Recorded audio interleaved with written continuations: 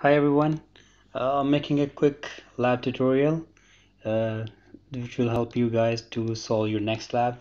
So this is the circuit that we're looking for today. We have two voltage sources, an inductor, a capacitor, and a resistor basically, because it doesn't have the imaginary component attached to it. So it's a 5 ohm resistance. So that's what we're looking for.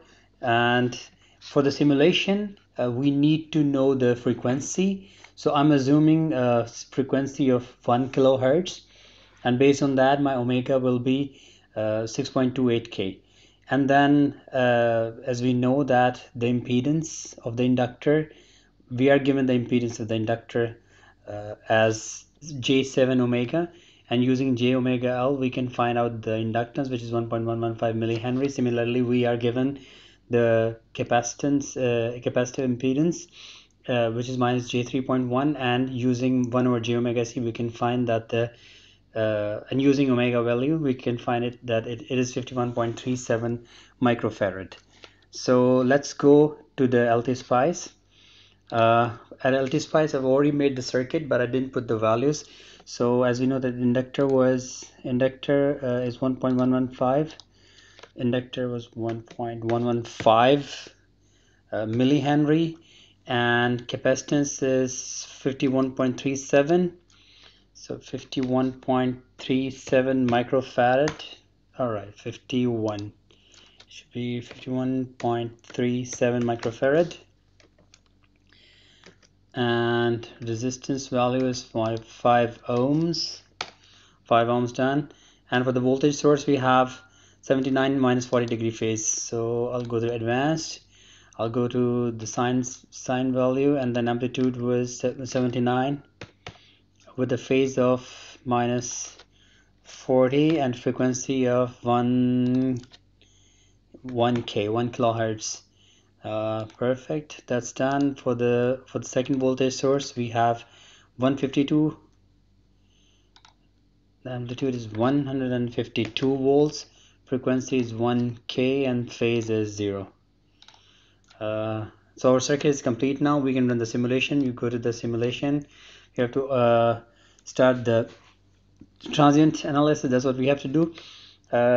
Let's say we are doing it for the 30 milliseconds. I'm choosing the same values as they were chosen by the professor, and here the simulation will start. So let me just make my window a bit short, and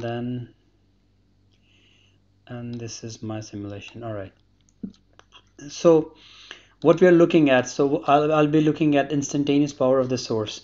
So in LTSpice, things are a little bit straightforward, more easier than the cadence. So instantaneous power of the source, so this is the I'm looking at the voltage. Okay, let me put the net labels. Actually, I'll put VS1, voltage source 1. This is my voltage source 1, this is my voltage source 2, and this will be my VL. Okay, right click, it's VL, and this is VS2. All right, it'll make things easier so we can see all of those things in the plot. So let me run the simulation again. The voltage VS1 is this. To find the current, all I have to do is to put my scope on the element. So we are looking at the instantaneous power of the source. So here I find the current. This is the way to find the current. Now if we want to plot the instantaneous power, what we have to do in LTSpice, things are a little bit simpler. What we have to do is we just bring our scope over the power supply, hit the Alt button, and you see a small thermometer is visible. Just keep pressing the Alt button and then click the mouse, and that red thing will show you your power. All right, and as we see, actually it tells you that what it is. It is the VS1 multiplied by the current of V1. So it shows, it did the expression for us, and now we can see the instantaneous power. And finding the average power is actually again easy. So what we have to do, there are different ways. So I'll discuss all the different ways to calculate the power. So one way of finding an average power is just to click over this thing, pressing the control button, just left click your mouse, and a waveform window pop up. It tells you that the average power is minus 232.13 watt, which is I think exactly as per the requirement. But right now what I'm doing, I'm taking that average power over the whole window, where I also have the instantaneous power signals. So in LTSpice, what we can do, uh, this is kind of beautiful in LTSpice. So what I can do, I can take a short window, and what it does, when I calculate the average power, actually it takes in account the window, the visible window. So it will just take my power signal from voltage and current signals from 6.6 milliseconds to 9.6 milliseconds, and will calculate the average power. So here average power is minus 2.229.2 watts. And that's one way. We just, I mean, if we want to do like professor did, starting from 10 milliseconds to 30 milliseconds, all we have to do is uh, I'll right click here and I'll say give me the ticks of 2 milliseconds, and then starting 10 milliseconds until the last, that's starting 10 to 30 milliseconds, and I can find the power, which is 229.25 watt. This is one way, but actually there's another way. I can go to the simulate, edit the simulation command, and in the transit analysis I can say that my stop time is 30 milliseconds, but time to start saving data starts from 10 milliseconds. That makes a lot of things easier, because now I'm not counting the instantaneous power. That area is already gone. And I'll run the simulation again, and you see my time still, my scale tells me that I'm starting from 0 milliseconds, but actually there are no transients. That 10 milliseconds where all the transients were happening are now gone. So now if I calculate, the average power is 229.25 watt. That gives me the average power of my power supply. Now let's go to the next point. I mean, we have to find the power absorbed by the component. So it is instantaneous power of the source, average power. So now the voltage across resistance. So finding voltage across resistance, let me just quickly delete the traces. Okay. So now to find the current across resistance, all I have to do again, I mean, bring my scope over the resistance, and the current is now calculated.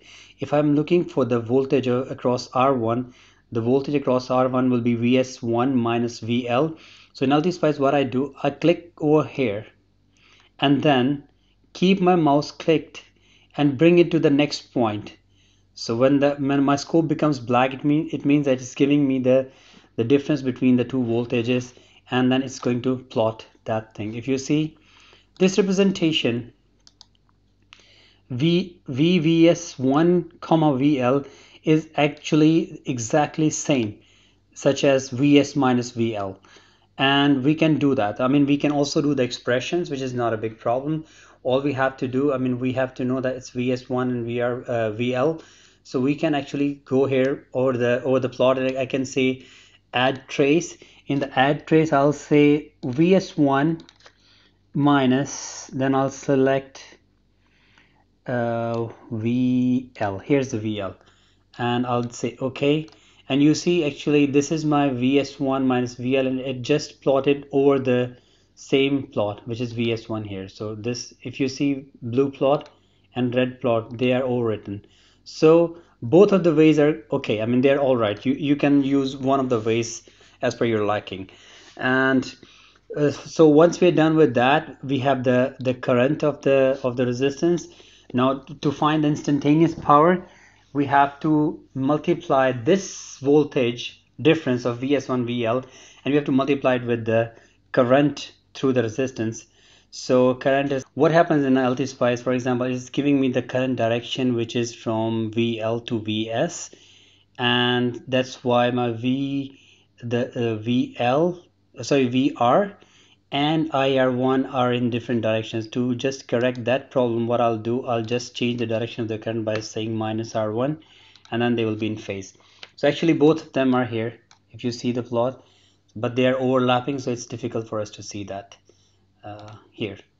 So I have the green plot and I have the blue plot, both overlapping, and they are now in phase.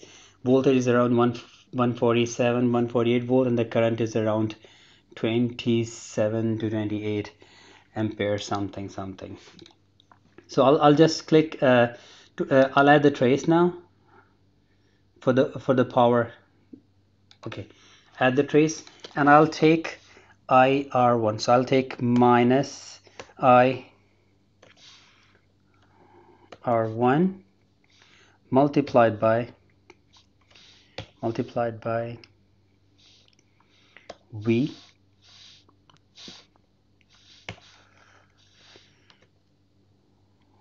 Vs1 minus VL.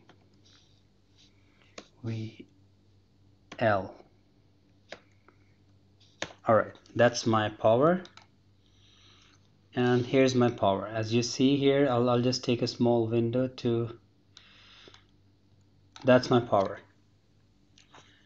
Let me little bit bring it to a little bit bigger window. I'll just take that window. So now you see actually the power is visible, the current is visible, and they are in phase, and the voltage difference is not visible because again they are in the same phase and they are just going on top of each other. So my green plot and my blue plot, they are just overlapping. If I try to zoom, you will see they are very close. You see the green and blue, they are just so very close, but they are present. Okay, now again to find the instant power, what I have to do, I'll just click the control. Okay, first of all, before that, so that I need instant power, and I'll click in here and I'll see it's 2.13 kilowatt. That's the way to find an average power, and the instant power is around, as we see here for the red plot, it is around 4.25 kilowatts. But remember, I mean, we changed the simulation timing. We set to start from the 10 milliseconds. So actually, start saving data from 10 milliseconds. It means that we are not taking in account the instantaneous, the transient power ripples that were there. So right now we are calculating power starting from 10 milliseconds to 30 milliseconds when possibly steady state has been reached. I hope this will help you guys to work your labs. Have a good day.